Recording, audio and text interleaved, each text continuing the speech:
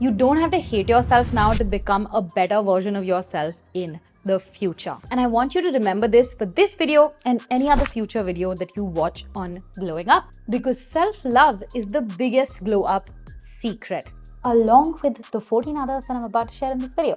And once you understand that, glowing up is not difficult to do at all. Replace your morning Instagram scroll with Pinterest. Of all the bad habits that I have ever had to quit, quitting scrolling Instagram first thing in the morning has been the hardest. And earlier I would feel guilty and I would shame myself for doing this and going on my phone first thing in the morning. But then I came across this hack and I made just one little switch, which is instead of going on Instagram right in the morning, because I am already in the habit of scrolling in the morning, I just go to Pinterest instead. And that has been life-changing. I love Pinterest, and most of my Pinterest feed is now curated to show things from my vision board, which means that this helps my visualization and my manifestation process as well. And it fills me up with all of this motivated energy, all of this gratitude energy that earlier on Instagram would be spent, looking at other people's pictures and videos and feeling like I'm not enough in life. But ever since I switched to Pinterest, it's just made that mindset shift so much easier. It has helped my manifestation so much. It has helped my visualization so much. And I absolutely 100% recommend it, especially if you find it very, very hard to quit your habit of scrolling your phone in the morning. The easiest thing that you can do is just make the switch from social media to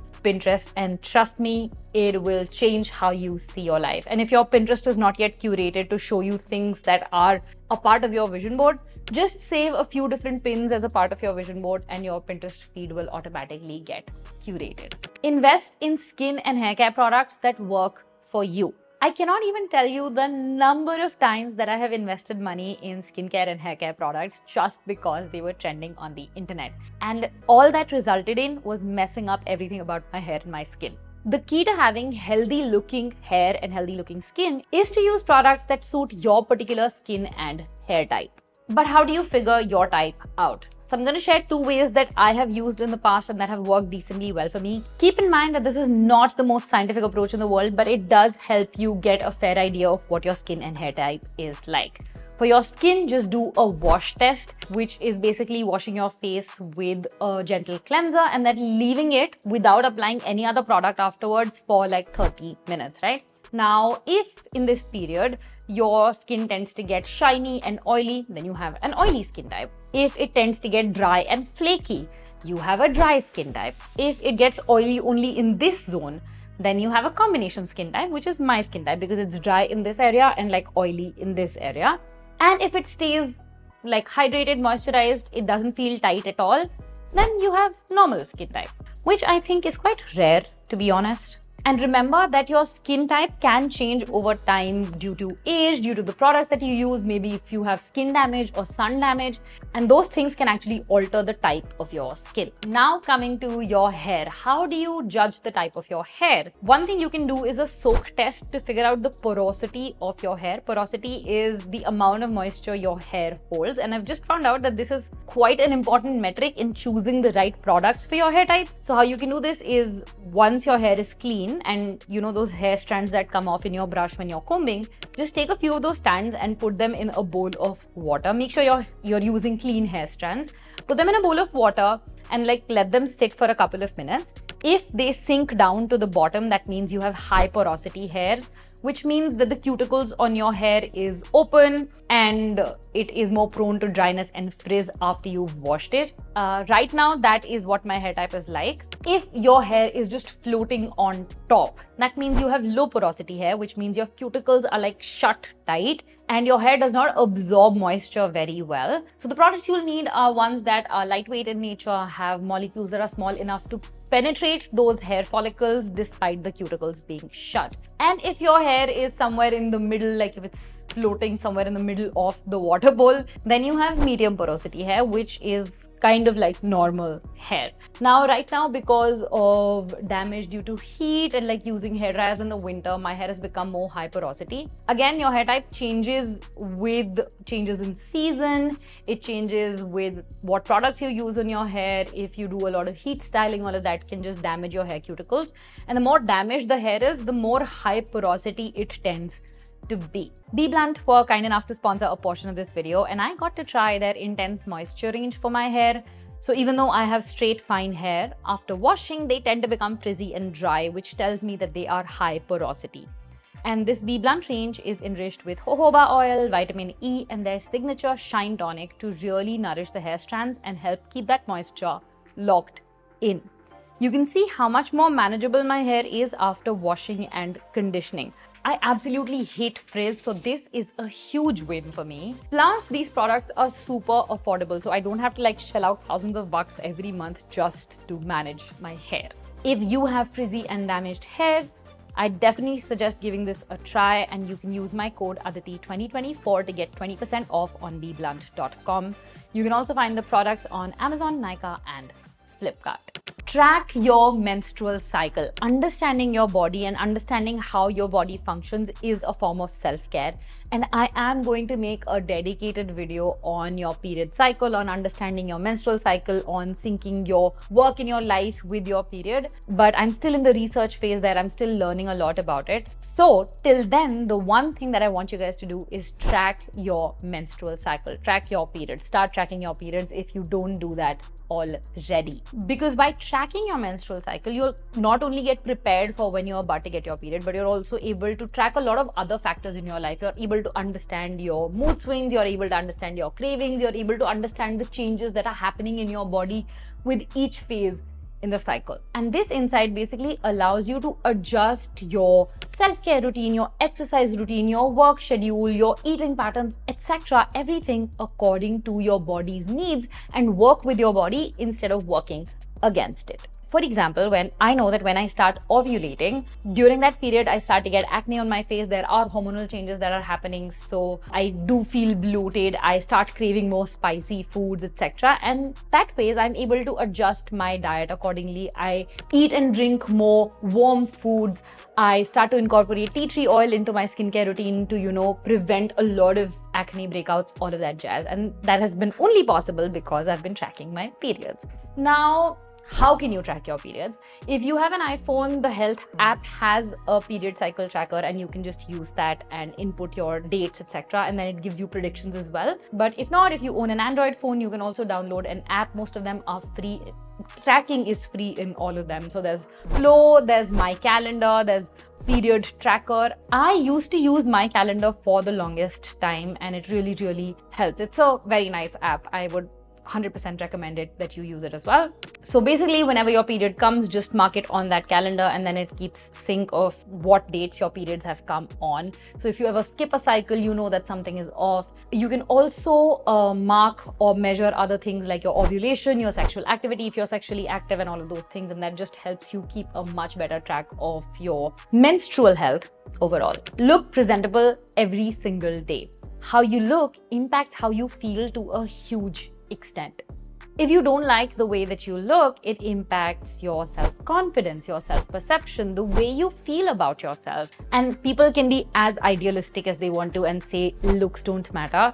But in reality, they don't just matter to outside people, like that's secondary. They actually impact your own perception about yourself. So getting up and making that small effort of wearing a decent outfit, doing your hair, maybe putting on some kajal and lip balm, all of that goes a long way in improving how you feel about yourself. And when you feel good about yourself, you automatically radiate that energy outwards, and it appears like a glow up. And how I like to judge whether I am dressed well enough is, if I have to step out of the house right now, can I do that without changing my clothes? If I can, then I am dressed well enough. Take your vitamins. Ladies, vitamins are not bad for you. In fact, in most cases, they are essential, and they should be an essential part of your regular diet. I get a lot of comments on the videos where I talk about vitamins, people saying, you should not take vitamins, you should get all your nutrients from natural foods. Guys, yes, in an ideal world, that should be the case, but we don't live in an ideal world. In today's day and age, most food out there is adulterated.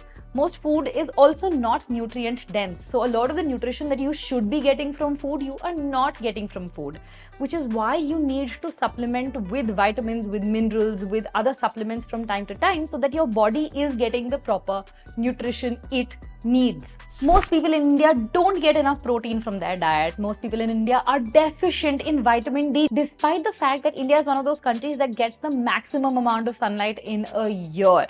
And why is this? Because we spend so much of our time indoors. Most people are deficient in calcium. Most women are deficient in iron. So if your body is not getting enough nutrition from food and you also don't take supplements, you're just barreling towards worse and worse health. And you don't want to do that to yourself. Taking supplements can help you close that gap that your nutrition is not able to fulfill. Very important to know. Right now, the supplements that I am taking are collagen, whey protein, because I work out every single day and my protein requirement doesn't just get fulfilled from the food that I'm eating.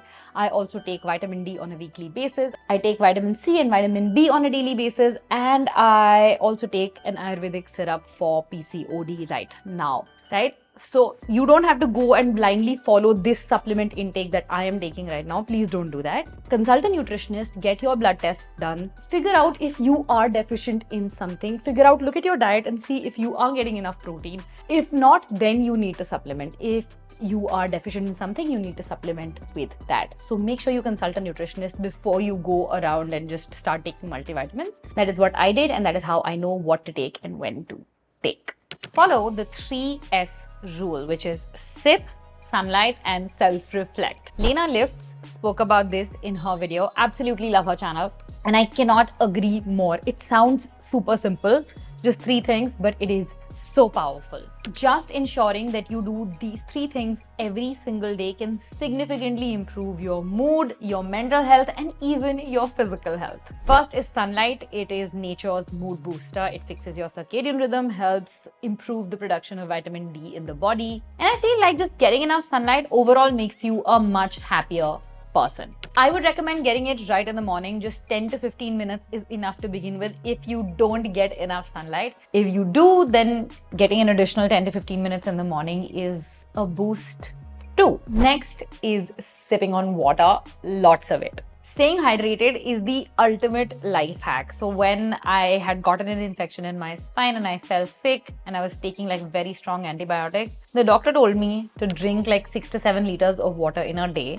And my God, it completely transformed my skin, my just like overall glow in the body. It made me glow up like nothing else. So I would highly recommend that you try staying as hydrated as possible. You can carry a water bottle everywhere and make it like your accessory, or you can just put a reminder on your phone like I have done to ensure that you remember to drink enough water through the day.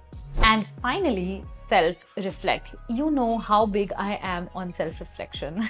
Just taking a few moments out each day to check in with yourself, check in with how you're feeling. Are you feeling okay? Why are you not feeling okay if you're not feeling okay? Things like that. You can do it right in the morning. Like I like to do my gratitude practice right in the morning, and that I count as a part of self-reflection. Or you can do it in the evening before you go to bed and just, wind down before you end the day. And that is equally as helpful. The 3 S's are like giving yourself a mini self-care moment every single day. And girl, you deserve that time for yourself. Walk every single day. If you are not already doing it, you need to start. Walking is insanely good for your health. It is one of the best low-intensity cardio exercises. It helps balance your blood sugar, and that is so important for us PCOD girlies. It's important for people overall and in general, but for people with PCOD and diabetes, walking is a boon. And it helps you stay active throughout the day without putting additional stress on your body, especially if you are dealing with an injury or if you're dealing with problems where you can't do a lot of high intensity exercises. So a few things that helped me build a walking habit is 1, getting a walking pad. I absolutely love this. You don't have to get this, but it really helped me, especially because I spend a lot of time indoors and I spend a lot of time working on my computer. So this just helps me stay active while I'm working. Next, I have a way to track that step goal, which is again, watch. You can use your phone. You can use any sort of fitness tracker that measures your steps every single day. And that just keeps you on track a lot. And the final thing I do is actually have podcasts and audiobooks to listen to while I'm walking. So I look forward to that time every single day. And that just helps keep me motivated and stay active at the same time. At least 15 minutes of personal time every single day. I want you guys to promise me that no matter how packed your schedule is through the day, you are going to take 15 minutes just for yourself. You need to carve out that time for yourself. And this is not time that you spend being productive or, doing your self-reflection, none of that. This is time you just take out to do something that you personally enjoy. It could be sitting alone with your thoughts or pondering over the day. It could be dancing like nobody's watching. It could be making your favorite cup of coffee. It could be watching a YouTube video. It could be watching like a 15-minute episode of something. Anything that lifts your mood and makes you feel happy and joyous and all of that. Just take out 15 minutes every single day and do this for yourself. And I want you to promise me that you're going to do it, because I know that as women, we tend to overlook this personal time, and a lot of people think that this is not very relevant and that, how important can this be? Girl, it is going to change your life. When you start taking this time out for yourself, you start telling your mind and your body that you are a priority. And you need to know that you are a priority. And just 15 minutes a day is not too much for that. You need to remind yourself that you're not just a list of tasks and priorities and things you do for other people. You are a beautifully complex individual who has dreams, desires, and, wants of her own.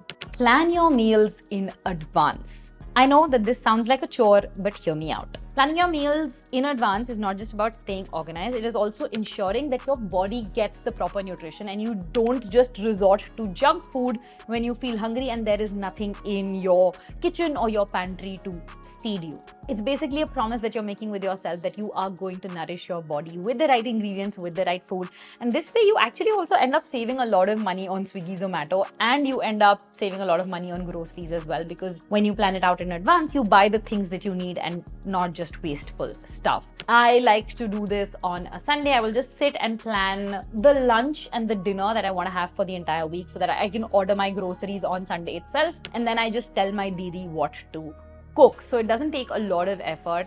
It really helps that I have somebody who can come and cook for me and I don't have to spend all of that time doing it myself.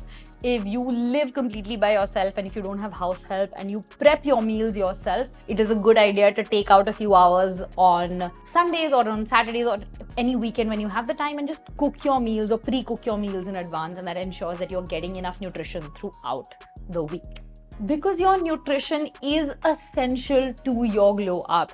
If you eat healthy, it shows in your skin, it shows in the way that you appear, it shows in your body structure, all of that. And it also makes you feel good from within. So when you feel good, you automatically look good. Practice JOMO, or the joy of missing out. This is like the exact opposite of FOMO, or the fear of missing out.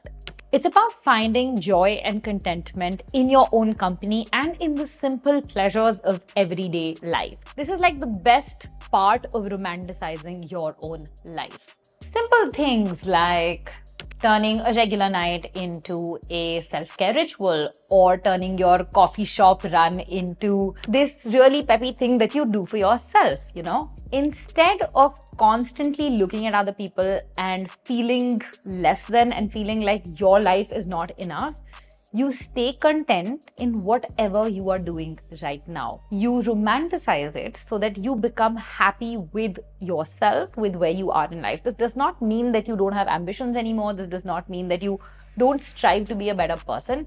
It just means that you are also grateful for your life in the moment and you're not constantly chasing after somebody's picture perfect highlight reel. JOMO is such a liberating mindset to have because it reminds you to connect with yourself, to reconnect with the simple joys that make you happy instead of just chasing after arbitrary goals because society is telling you that those are the goals that you need to chase after. Create a feel-good or a confidence boost music playlist to play whenever you're feeling down or whenever you're feeling not as confident. Music is so powerful. It has the incredible ability to transform our mood, and having a pick-me-up playlist is one of the best hacks that you can have ever. One thing that I think we should all do is I will put a pinned comment with my playlist so that you guys can access it, see if those songs suit your vibe. And I want you guys to create your playlist and share the Spotify link or the YouTube music link wherever you're creating it in reply to that pinned comment so that we can all share each other's songs and then curate our own playlist and have a lot of fun along the way.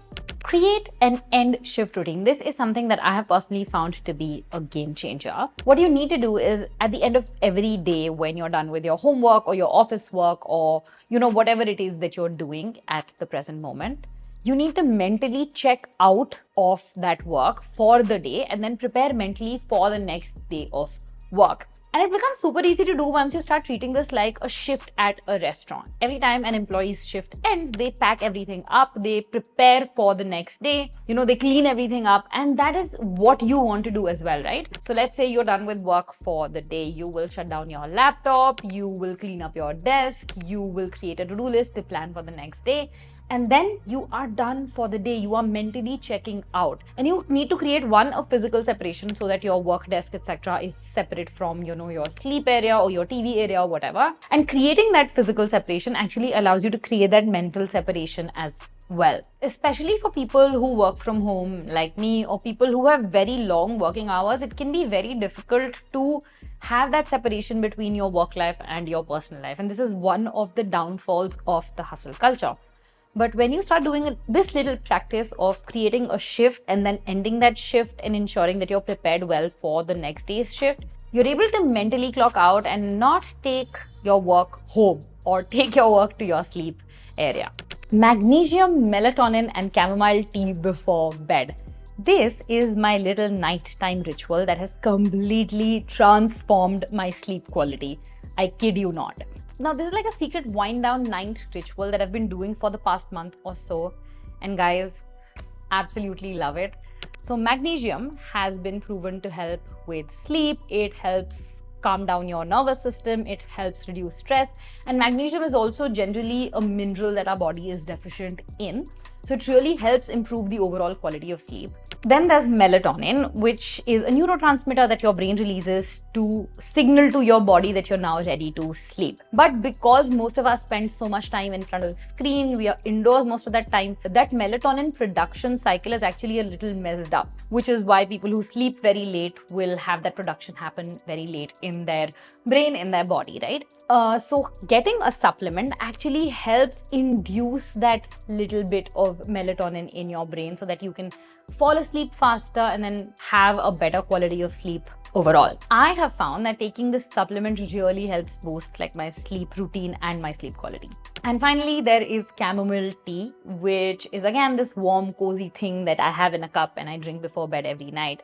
So I like the ritual part of it, making that tea, sitting in bed, sipping it. And chamomile has been used for like ages in ancient Chinese medicine, in Ayurveda to induce sleep, to help lower stress levels in the body, all of that jazz. Now, I like this entire combination. I take all three things and like at 11 p.m. I'm right down there sleeping in bed. But don't just take my word for it. I would suggest that if you want to make this a part of your ritual as well, just try these things individually first and see what effect they have on your body. Because my mom tried taking melatonin and it didn't really suit her. She started getting a lot of these vivid dreams that was not really helpful for her sleep. So a lot of times things can have like this little reaction side effect. So make sure you try these things out individually. If they work for you, then go ahead, make this a part of your ritual. If they don't, then see which ones work for you and make those a part of your ritual. Sleep is your best friend. Sleep is the ultimate glow-up secret. It's like the corner of your health, your well-being, your beauty, your stress levels, everything. If your sleep is fixed, almost everything in your life is fixed. And I know that I've spoken about this multiple times before. But if there is one takeaway that you have from this video, it is to fix your sleep. It will solve half the problems in your life. Because when you're resting, it is time for your body to recover. It is time for your cells to recover. It is time for your brain to recover. It is time for your body to get rid of all of the toxins, prepare again for the next day. So if you're not getting enough sleep, if you're sleeping late, that directly impacts every single aspect of your physical and your mental health. You guys need to remember this. So a few things that I have personally done to ensure that I go to bed on time and improve the quality of my sleep is: one, make that sleep cocktail that I just spoke about. It is so effective. Second, I have put my phone on an automatic timer so that at 9:30 p.m. every single day, it just goes into sleep mode automatically. And that means that I stop getting any sort of notifications from clients, from anybody else except for like my family members and my partner.